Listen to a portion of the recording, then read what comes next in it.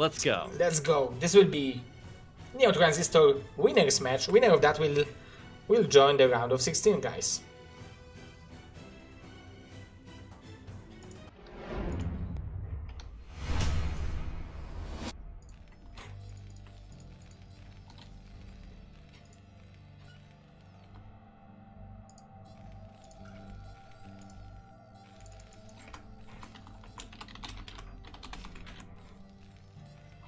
Okay, so spawning on the top right location as a... what color is that? Teal... let's say teal or blue, I don't know. This is Mr. Ultra. I think the technical term is cobalt, but oh yeah, blue's okay. No, nobody actually cares. He's the blue guy. Down in the bottom right is our Peruvian Terran player Dandy. So, TVT on this map, I don't know I ever seen that before, but if I would have to guess, I would guess Wraiths is a way to go. Yeah, absolutely, especially with how vulnerable these naturals are. And I think I actually saw a Wraith TVT in ASL here. Maybe I'm misremembering, so don't quote me on that one. But the 9 o'clock spawn is, I think, the worst spawn because you have so much more real estate to defend from your natural. So I think this is maybe the most double quotes fair version of the way this match should look. Basically, double quotes cross spawns. I'm going to keep doing those in the air so you guys can imagine in your brains. My parents always told me that watching too many cartoons would kill my imagination. So if that's what you guys did and you can't imagine my air quotes, then, you know, struggle through this with me. But hey, check out what we got. We got double forward racks. It's almost like these players play against each other. And tomorrow we will add casters in the game to let you all guys see the casters quote in the air. Oh, yeah, you'll be able to see little tiny pictures of us so I can actually do air quotes that you can see. And then you won't have to use those overstrained, malnourished imaginations of yours. So using that the game is starting and Mr. Ushek is asking, Tak Ushek is asking, what is rapping doing in Korea? So I can say... The answer is living here for 4 years. Oh, yeah. But you're a professional caster, right? Oh, yeah, in theory, that's what people tell me. I'm just going to keep believing it. People still ask... You know, so Artosis and Tasteless have lived here for maybe 11 years now. People still ask Artosis on stream. It's like, wait, why are you in Korea? I'm like, I don't know, man. Like everybody's new at some point, right? But like, wow. So yeah, I cast some stuff. I decided that it would be really fun to move to the time zone that is worst to cast BSL, and then try to make it happen. So you predicted 4 years ago that you will be casting some foreigner StarCraft tournament in 2 years. Yeah, that's I was like, you know that tournament that's only Polish players right now and doesn't have English casting? Maybe in the future it will be. We will have English casting, and if that happens, I want to make sure I'm in the place that's hardest to cast it. Yeah, that's what I'm doing in Korea, guy in the chat. So, congratulations. So huge appreciation to Mr. Rapid for doing that for us.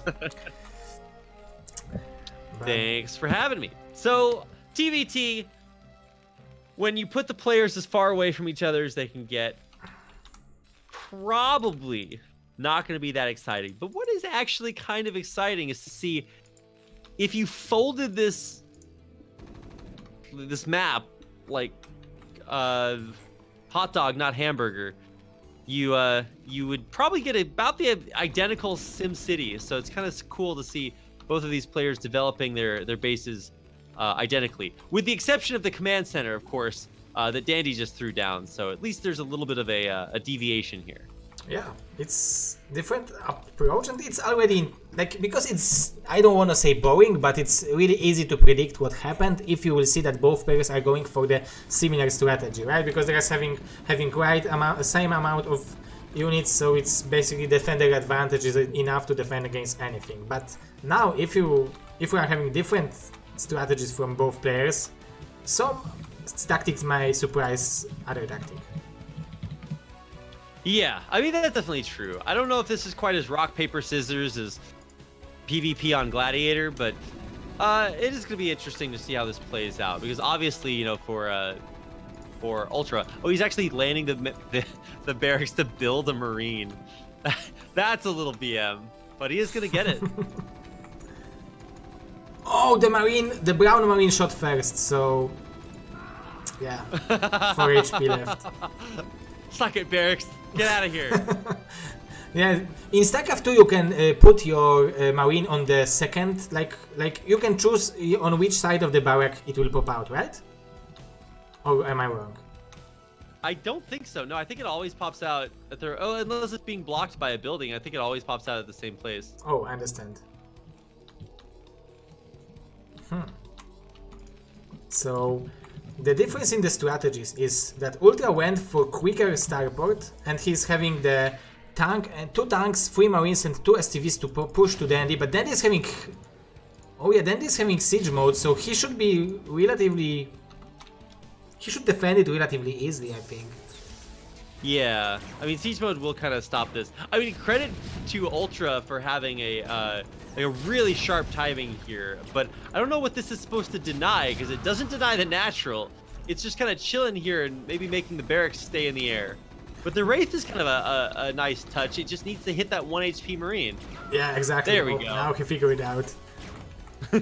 Like, wait a second. Something's shooting me. Oh, we're trying to move forward for the re-siege. Is he gonna get it? Ooh, yes! The barracks helped. And the Wraith, of course. The vision, I mean. Yeah. Yeah, that was actually a really big play. He's gonna deny the gas here. Ultra, this is badass. This is good attack, yeah, really well done. And where are... Oh, there will be Wraith from Dandy, so he should be able to defend it, but now the barracks are giving the vision to Ultra, so still really well done. But somehow Dandy is having 7 supply advantage. I don't know how. Okay, yeah, no, let's not get it twisted. Dandy is the truth, but Ultra is in a really strong spot. This Wraith is so nice, and you know, I mean, keep in mind his natural is going to be later, so that supply advantage isn't necessarily in supply that kind of matters. Yeah, it's mostly in SCVs. Yeah. But if you lose the game, it doesn't matter how many SCVs you have. This is still getting damage done. It's denying some mining and mineral patches, and now 2 Rays are actually going to kill off this barracks, so we'll have to rebuild that eventually. Oh, Ultra is repositioning, but I don't know if I like it. How did he see that tank? Yeah, what? What happened? What? Huh, that was a good trade. Mr. Ultra is a master in tank versus tanks trading. Yeah, oh my god. He's really killing it there. That's pretty impressive. It does force the escape from the certainly doomed bunker, and so maybe one of these tanks goes down before it heads across the map. But anyway, mission accomplished there by Ultra. Put on a little pressure, got some damage done, really limited the tank count, and now he'll just be able to pull back to his now completed command center. Oh, there is a scan. Look, Wraith Wars. Nice. This is always funny, and now this 10 STV advantage will kick in for Mr. Dandy, I feel like. Yeah, for sure. I mean, the main art of STV still isn't completed, and these Rays are killing it. Obviously, cloak versus no cloak is could be a pretty big disadvantage there. So eventually, Dandy's gonna get pushed back. But this is such a weird kind of back and forth. And sure, Dandy's ahead because he had the faster expo. And he actually might have a faster third expo, or third base here. Yeah, taking it to 6. Yeah, but you are right. That's like because of this expansion, Dandy have advantage. But overall and after all, like I think that Ultra is still in. Like he didn't lose that game yet, and his aggression was pretty nice, and it was really close. And I mean, he was really close from closing Dandy from over there. Yeah, but there's this thing that Dandy does. Like, if you watch him play, either he's really cheesy, or he'll just be like, "Oh, I'm not gonna play the game anymore. Sorry," and he just like will not play the game. He'll stay back and just chill. And sure, he's continuing to be annoying with Rays, which is just like, now I don't know. This Wraith battle is like, there's a saying And this is like definitely one of the ones you should learn. It's like play stupid games, win stupid prizes. It's like sick, dude. You're gonna play this like I can cloak my rays and run around. Now you can cloak your rays and run around. Now we can both scan each other's rays and who knows? It's just like, okay, congratulations. And yes, this actually does matter a lot. But I feel like if this is the way you win the game, like, But Ultra is having no scan, so in theory, Dandy should win that. Yeah, in theory, Dandy is actually going to come out ahead here. So finally, Ultra will be forced to come back. But really, they're just kind of trading Wraith energy and, you know, making both of them just like play this stupid Wraith back and forth. When in reality, Dandy has always been just a little bit ahead economically, and he's about to be ahead a lot economically now that this third base kicks in. So what would you do? Like, maybe you know TVT a little bit more than me. So like, is it like normal to go for tanks and raids on this kind of map? Because we have tanks and raids against like vultures and tanks, and I'm wondering who will have bigger advantage in the straight up fight against each other. Well, I mean, in theory, you know, Rays are pretty good at stuff that can't shoot them. But look at this run by from Dandy. He's like, yes. I have the economic advantage, and now you will have an economic disadvantage. Aha! 35 to 55 SCVs. Damn. Well, there's your answer about if vultures are good in that composition. Oh yeah, there's a straight up. Dandy answered me, so that's what. Yeah. He could hear you 30 minutes ago or whenever he played this game. So +1. +1 upgrade is going for Dandy, and there is no armor yet for Ultra. So the key upgrade is +2 upgrade. So it's still a lot of time until that. But if one of the players will get +2 upgrade for the tanks, then on the siege mode, tanks kill another tank with 2 shots, not 3 shots. So it's huge advantage. Yeah, absolutely. Ultra has really sacrificed a lot to go for this really heavy Wraith count. Ultra is up to 8 Wraiths right now. There's no way Dandy can stand up to that. Does he have a Goliath? No, he has a turret. So good luck, buddy. Oh, he has 2 Goliaths. Never mind, I'm dumb. But now they're dead. So haha, I was right all along. And now all the tanks die. So Ultra. So now Ultra answered to us. Tanks and Wraiths are also very good armor composition. Yeah, but he's not killing any SCVs with this, so he's got to make this push really count, because Dandy's had a long time to mine with an advantage. Let's see how much damage these Wraiths can do. Yeah, but there's only 1 tank for Dandy, so actually now he's having only SCVs and Goliaths to defend against tanks. And this is quite a few Rays. Actually, I think he's down to 6. Yeah, he's down to 6 Rays, but they are cloaked.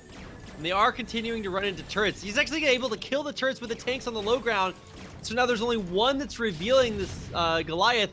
But the Rays are pretty badly damaged, so he can't really afford to fight super straight up. He kills the last Goliath that's out. So, man, Ultra is getting a lot of... I mean, look, okay, I take back that stupid games and stupid prizes thing. Because this is actually a pretty nice prize here. Scan takes out the opposing Rays. And he's still building Rays maybe 2 at a time back at home? Actually, no, he stopped Rays production. Never mind. I don't know, if Dandy will hold that, that's really amazing for me, because I felt like Ultra have this game, but now suddenly somehow Dandy is defending this, and the suppliers are very close. But it looks like actually, Ultra trades continuing to rebuild Rays. Yeah, he's rebuilding grades and he's macroing tanks from 2 factories, so it's like basically 2 factories and 1 starport over units against 5-6 factories, right? So, and it's still even battle. That's really amazing. Yeah, but keep in mind there's that upgrade disadvantage. So Dandy's like his units are stronger. He's got more bases, more SCVs. He's getting a 4th base. So Ultra's pretty all in on making this race strat work.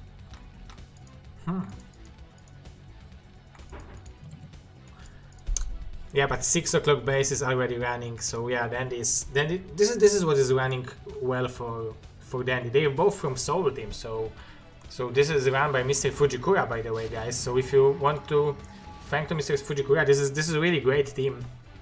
Probably the best team. I think it's the best team from the STPL. They won the previous STPL, so yeah, this is very powerful. This is a very powerful team, and despite losing so many engagement, Dandy is still ahead in this game. So at least in the supplies. So that's really shows you how good of a player he is. Losing another Wraith here. Yeah, Ultra's kind of running out of gas at this point. So eventually the Wraiths will be annoying, ha ha ha. But you know, the joke kind of gets old after a while. I mean, it was really cool that 8 Wraith comeback that Ultra was able to use to kind of bulldoze back into the natural was cool and all, but now you know, it's time to see who's actually stronger. And Danny feels so confident that he's sending double dropships across the maps and hoping he doesn't run into those Wraiths. So eventually he might lose these dropships, but actually with a nice scan he picks off another Wraith, and now there's really only 2 left. Oh yeah, but this is very good drop from Dandy. Yep. Even though the dropships die, he's still denying mining, killing SCVs. He's got a siege tank and Goliath there in a pretty impervious position. So wow, yeah, this is looking pretty good for Dandy. Yeah, there's still plenty of units, but I really like Ultra Tank's position. It's like he's already thinking about splitting map in half, and these Wraiths are constantly blocking Dandy from taking forward base. So he's very active with the Wraiths. He added some factories, so we might have a little bit longer game over here. Don't jinx us, okay, Zero? I didn't want to say that, but yeah, that's the truth. We've got to get out of here, man. Like, we've got to save Brood War, but we also have to save the casters of Brood War. So exactly. Here we go, Dandy. Dandy with the final push of the game. Yeah, he's doing it for me. Oh yeah. I'm not sure if that was the mine blowing it up or if it was everything else blowing it up. But they blew up anyway, and Dandy's making a very strong push to control the high ground above the brand new 3rd base. Yeah, and now the Wraiths will try to save the day, but there are 2 Goliaths over here. Hello? Oh, hello. It's okay, I think you're fine. Good. Yeah, and Ultra is trying to hold on there, but there are more and more units coming in from Mr. Dandy. He's macroing like crazy. He's mining from 3 bases right now, and he's denying Ultra from mining from his own 3rd base. And all the units are dying, and GG! So, Dandy was listening to you, Mr. Rapid. My hero. I'm going to thank him for that next time I see him. That's definitely A-OK in my book. So GG, congratulations to Dandy. He will be our 3rd player to advance on to the round of 16 today. 1st player out of Group B. And that means that it is up to...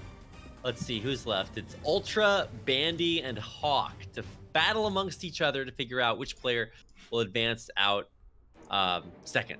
So I think now we will have Bandy versus Hawk, so... right? Yes. So it will be ZVZ. Yes. ZVZ... Hawk, oh yeah, you're right. Wow. ZVZ on Clayfield, so it's always very interesting to see how good of a... Because I never seen Mr. Dandy playing ZVZ, so it's really interesting for me.